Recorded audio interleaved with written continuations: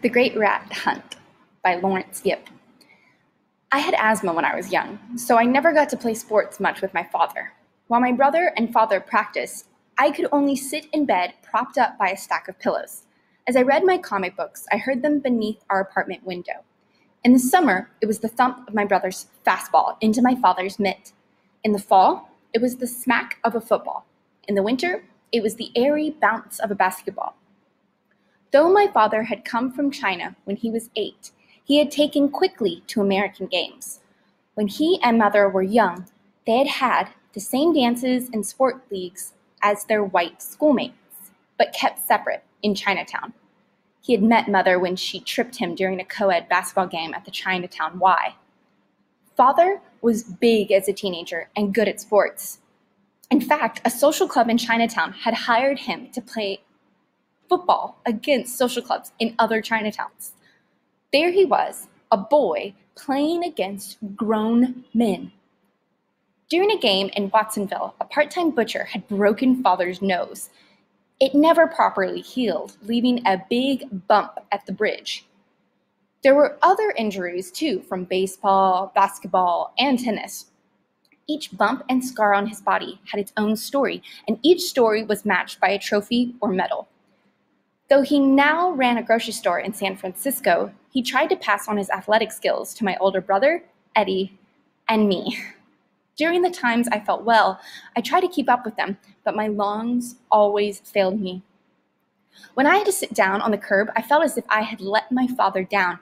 I'd glance up anxiously when I felt his shadow over me, but he looked neither angry nor disgusted, just puzzled, as if he could not understand why my lungs were not like his. Sorry, I panted. That's okay. He squatted and waved his hat, trying to fan more air at me. In the background, Eddie played catch with himself, waiting impatiently for the lessons to begin again. Ashamed, I would gasp, "Go on and play." And Father and Eddie would start once more while I watched, doomed to be positively un-American, a weakling, a perpetual spectator, an outsider. Worse, I felt as if Eddie were Father's only true son. And then came the day when the rat invaded our store. It was Eddie who first noticed it while we were restocking the store shelves. I was stacking packages of pinto beans when Eddie called me. "Hey, do you know what this is?" He waved me over to the cans of soup. On his palm lay some dark drops. "Is it candy?" Father came out of the storeroom in the rear of our store. Over his back, he carried a huge 100-pound sack of rice. He let it thump to the floor right away. "Throw that away." "What is it, Father?" I asked. "Rat droppings," he said. "Go wash your hands." "Yuck!" Eddie flung the droppings down. While Eddie washed his hands, I helped Father get rid of the evidence. Then he got some wooden traps from a shelf, and we set them out. However, the traps were for mice and not for rats. The rat must have gotten a good laugh while it stole the bait and set off the springs. Then Father tried poison pellets, but the rat avoided them all. It even left a souvenir right near the front door. Father looked grim as he cleaned up. "I'm through fooling around." So he called up his exterminator friend, Pete Wong, the cockroach king of Chinatown. While Pete fumigated the store, we stayed with my aunt Nancy over on Mason, where the cable cars kept me up late. They always rang their bells when they rounded the corner. Even when they weren't there, I could hear the cable rattling in its channel beneath the street. It was okay, though, because my cousin Jackie would tell stories all night. The next day, when we went back home, Father searched around the store, sniffing suspiciously for deadly chemicals. Mother went upstairs to our apartment over the store to get our electric fan. She came right back down empty-handed. "I think he's moved up there." I could hear him scratching behind the living room walls. Father stared at the ceiling as if the rat had gone too far. "Leave it to me," he said. He fished his car keys from his pocket. "Where are you going?" Mother asked. Father, though, was a man of few words. He preferred to speak by his actions. "I'll be back soon." An hour and a half later, he returned with a rifle. He held it up for the three of us to examine. "Isn't it a beaut? Henry Lou loaned it to me." Henry Lou was a pharmacist and one of Father's fishing buddies. Mother frowned. "You can't shoot that cannon off in my house." "It's just a .22. Father tugged a box of cartridges out of his jacket pocket. "Let's go, boys." Mother sucked in her breath sharply. Thomas? Father was surprised by Mother's objection. They've got to learn sometime.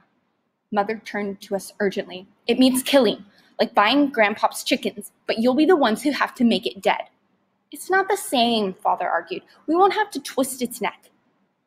Buying the chicken was a chore that everyone tried to avoid at New Year's when Mother's father insisted on it. To make sure the chicken was fresh, we had to watch the poulterer kill it, and then we had to collect the coppery-smelling blood in a jar for a special dish that only Mother's father would eat. For a moment, I felt queasy. You're scaring the boys, Father scolded her. Mother glanced at him over her shoulder. They ought to know what they're getting into. I didn't believe in killing unless it was a bug like a cockroach. However, I felt different when I saw a real rifle. The shiny barrel, the faint smell of oil, the decorated wooden stock. I rationalized the hunt by telling myself I was not murdering rabbits or deer, just a mean old rat. Like a furry kind of cockroach. What'll it be, boys? Father asked. Taking a deep breath, I nodded my head. Yes, sir. Father turned expectantly to Eddie and raised an eyebrow. From next to me, though, Eddie murmured, I think I'll help Mother. He wouldn't look at me. Father seemed just as shocked as Mother and I. Are you sure? Eddie drew back and mumbled miserably. Yes, sir. Mother gave me a quick peck on the cheek. I expect you to still have 10 toes and 10 fingers when you finish. As we left the store, I felt funny. Part of me felt triumphant. For once, it was Eddie who had failed and not me. And yet another part of me wished I was staying with him and Mother. Father said nothing as we left the store and climbed the back stairs. As I trailed him, I thought he was silent because he was disappointed. He would rather have Eddie's help than mine. At the back door of our apartment, he paused and said brusquely, Now for some rules. First, never aim the rifle at anyone. I listened as attentively as I had the disastrous times he tried to teach me how to dribble or catch a football or handle a pop foul. I won't. I nodded earnestly. Father pulled a lever near the middle of the gun. Next, make sure the rifle is empty. He let me inspect the breech. There was nothing inside. Yes, sir, I said, and glanced up at him to read his mood. Because Father used so few words, he always sounded a little impatient whenever he taught me a lesson. However, it was hard to tell this time if it was genuine irritation or his normal reserve. He merely grunted, Here, open this. And he handed me the box of cartridges. I was so nervous that the cartridges clinked inside the box when I took it. As I fumbled at the lid, I almost felt like apologizing for not being Eddie. Now, when I got edgy, I was the opposite of Father. I got talkier. How did you learn how to hunt, I asked. From your father? My father rarely spoke of his father, who had died before I was born. He winced now, as if the rat had just nipped him. My old man? Nah, he never had the time. I learned from some of my buddies in Chinatown. He held out his hand. I passed him a cartridge. What did you hunt? Bear? We shot quail. Father carefully loaded the rifle. I was uncomfortable with the idea of shooting the cute little birds I saw in cartoons. You did? He clicked the cartridge into the rifle. You have to be tough in this world, boy. There are going to be some times when nobody's around to help, like when I first came to America. That was a long speech for Father. You had your father. His mother had stayed back in China because in those days, America would not let her accompany her husband. He was too busy working. Father stared back down the stairs as if each step were a year. When I first came here, I got beaten up by the white kids. And when the white kids weren't around, there were the other Chinese kids. I furrowed my forehead in puzzlement. I handed him another cartridge. But they were your own kind. He loaded the rifle steadily as I gave him the ammunition. No, they weren't. The boys were born here. They liked to give a China-born a hard time. They thought I'd be easy pickings, but it was always a clean fight. No knives, no guns, just our feet and fists, not like the punks nowadays. He snapped the last cartridge into the rifle. Then I learned how to play their games, and I made them my friends. He said the last part with pride. And suddenly, I began to understand all the trophies and medals in our living room. They were more than awards for sports. Each prize was a sign that my father belonged to America, and at the same time, to Chinatown. And that was why he tried so hard now to teach sports to Eddie and me. When I finally understood what sports really meant to my father, it only magnified the scale of my ineptitude. I'm not good at fighting. As I closed the lid on the box of ammunition, I thought I ought to prepare him for further disappointments. I'm not much good at anything. Careful to keep the rifle pointed away from me, Father unlocked the door. I said you had to be tough, not stupid. No reason to get a beat-up old mug like mine. I shook my head, bewildered. What's wrong with your face? Father seemed amused. He stepped away from the door and jerked his head for me to open it. It's nothing that a steamroller couldn't fix. But you have an interesting face, I protested as I grabbed the doorknob. Are you blind, boy? This mug isn't ever going to win a beauty contest, he chuckled. I've been called a lot of names in my time, but never interesting. You've got a way with words. The doorknob was cold in my hand. I do? Father adjusted the grip on the rifle. I wouldn't buy any real estate from you, he gave me an encouraging grin. Now let's kill that rat. When I opened the door, our home suddenly seemed as foreign to me as Africa. At first, I felt lonely and a little scared. Then I heard Father reassure me. I'm with you, boy. Feeling more confident, I crept through the kitchen and into the living room. Father was right behind me and motioned me to search one half of the room while he explored the other. When I found a hole in the corner away from the fireplace, I caught Father's eye and pointed. He peered under a chair with me and gave me an approving wink. Give me a hand, he whispered. In silent cooperation, we moved the chair aside and then shifted the sofa over until it was between us and the rat hole. Bit by bit, Father and I constructed an upholstered barricade. I couldn't have been prouder if we'd built a whole fort together. Father considerately left the lighter things for me to lift, and I was grateful for his thoughtfulness. The last thing I wanted was to get asthma now from overexertion. When we were done, Father got his rifle from the corner where he had left it temporarily. As we crouched down behind our improvised wall, Father rested the rifle on it. We'll take turns watching. Yes, sir, I said, peering over the barrier. There wasn't so much as a whisker in the hole. While I scanned the hole with intense radar eyes, Father tried to make himself comfortable by leaning against the sofa. It made me feel important to know Father trusted me, and I was determined to do well. In the center of the living room wall was the fireplace, and on its mantel stood Father's trophies, like ranks of soldiers reminding me to be vigilant. We remained in companionable silence for maybe 3/4 of an hour. Suddenly, I saw something flicker near the mouth of the hole. Father, I whispered. Father popped up alertly and took his rifle. Squeezing one eye shut, he sighted on the rat hole. His crouching body grew tense. Right, he adjusted his aim minutely. Right, take a breath.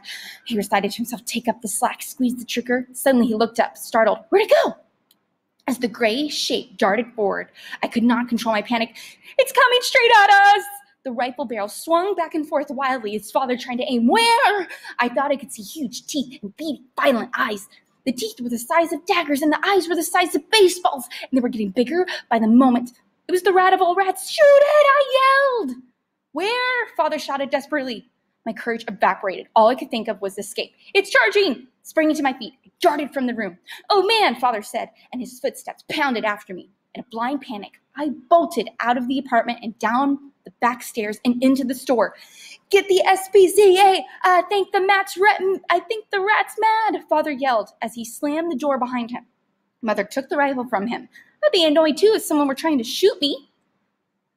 No, Father panted. I mean, it's rabid. We could hear the rat scurrying above us in the living room. It sounded as if it was doing a victory dance. Mother made Father empty the rifle. You return that to Henry Lou tomorrow, she said. We'll learn to live with the rat. As she stowed the rifle in the storeroom, Father tried to regather his dignity. It may have fleas, he called after her. Now that my panic was over, I suddenly became aware of the enormity of what I had done. Father had counted on me to help him, and yet I had run, leaving him to the ravages of that monster. I was worse than a failure. I was a coward. I had deserted Father right at the time he needed me most. I wouldn't blame him if he kicked me out of his family. It took what little nerve I had left to look up at him. Father, at that moment, he seemed to tower over me, as grand and remote as a monument. I'm sorry, I said miserably. He drew his eyebrows together as he clinked the shells in his fist. For what? It made me feel even worse to have to explain it in front of Eddie. For running, I said wretchedly. He chuckled as he dumped the cartridges into his shirt pocket. Well, I ran too. Sometimes it's smart to be scared. When were you ever scared? I challenged him. He buttoned his pocket. Plenty of times. Like when I came to America, they had to pry my fingers from the boat railing. It was the first time I'd ever heard my father confess to that failing. But you're the best at everything. Nobody's good at everything. He gave his head a little shake as if the very notion puzzled him. Each of us is good at some things and lousy at others. The trick is to find something that you're good at. I thought again of the mantle where all of Father's sports trophies stood. Eddie gave every promise of collecting just as many, but I knew I would be lucky to win even one. I'm lousy at sports, I confessed. His eyes flicked back and forth as if my face were a book open for his inspection. He seemed surprised by what he read there. Slowly, his knees bent until we were looking eye to eye. Then you'll find something else, he said, and put his arm around me. My father never let people touch him. In fact, I hardly ever saw him hug Mother. As his arm tightened, I felt a real love and assurance in that embrace. Shortly after that, the rat left as mysteriously as it had come. I must have scared it off, Father announced. Mother shook her head. That rat laughed itself to death. Father disappeared into the storeroom, and for a moment, we all thought Mother had gone too far. Then we heard the electric saw that he kept back there. What are you doing? Mother called. He came back out with a block of wood about 2 inches square. He was carefully sandpapering the splinters from the edges. Maybe someday we'll find the corpse. Its head ought to look real good over the fireplace. Mother was trying hard to keep a straight face. You can't have a trophy head unless you shoot it. If it died of laughter like you said, then I killed it, he insisted proudly. Sure as if I pulled the trigger. He winked at me. Get the varnish out for our trophy, will ya? I was walking away when I realized he had said our. I turned and said, that rat was doomed from the start. I heard my parents both laughing as I hurried away.